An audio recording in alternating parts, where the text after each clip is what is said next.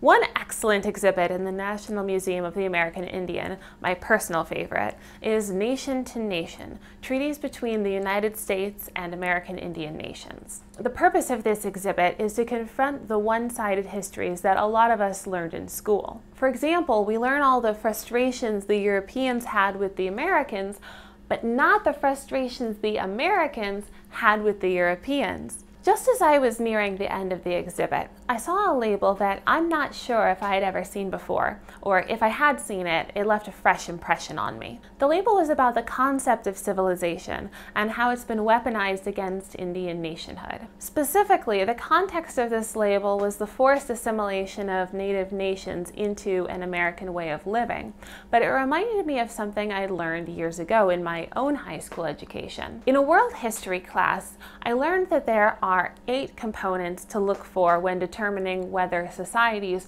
were full civilizations.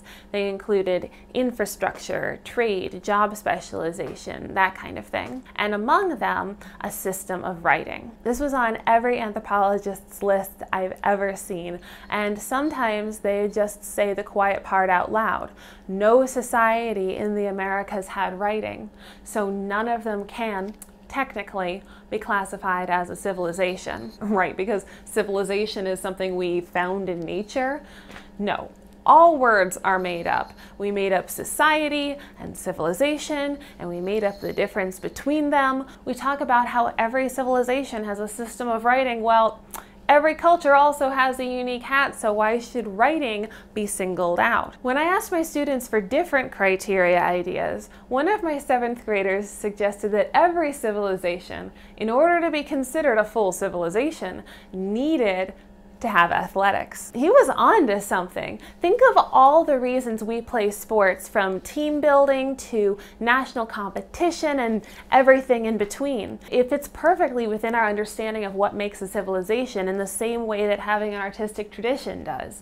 So what's so special about writing? It's precisely that it allows us to exclude Native Americans. Because they have sports and they have everything else on that list, which makes it all the more clear that that list was created to be exclusive. If you grew up with a similar definition as the one I did, you might be thinking, wait, so writing isn't important anymore? What else isn't important? Should we say that commerce isn't necessary? I guess public buildings don't need to be on that list. While I do think that this is an overreaction, I do get it. We're not just changing definitions. We're also changing the way we think about things, which can be difficult. But what if, rather than saying that any criterion of civilization doesn't matter anymore, we look at it another way?